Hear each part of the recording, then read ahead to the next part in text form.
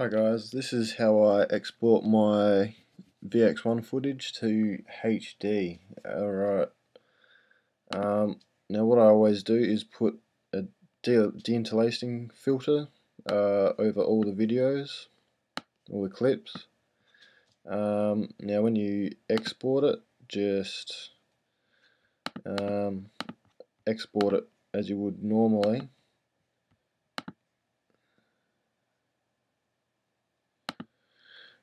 And yep, just save it as whatever you're going to save it as. So when you've exported it, open up QuickTime Player 7. So the footage is still in SD. Now what you do is you go File, Export, and this is where we change it to HD. With QuickTime 7, you'll need the Pro version of it. So you're gonna have to go get a registration key and all that sort of stuff for it. Find it somewhere. Yeah. So what you do is you go to Export, Options. Now this is where it all happens. Compression type H.264.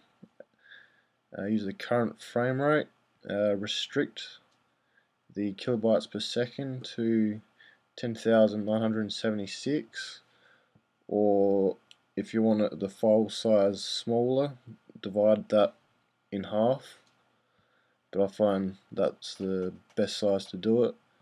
I keep the quality high because that if it's at best, it's, you know, I just like it at high. It keeps the quality pretty decent just for YouTube.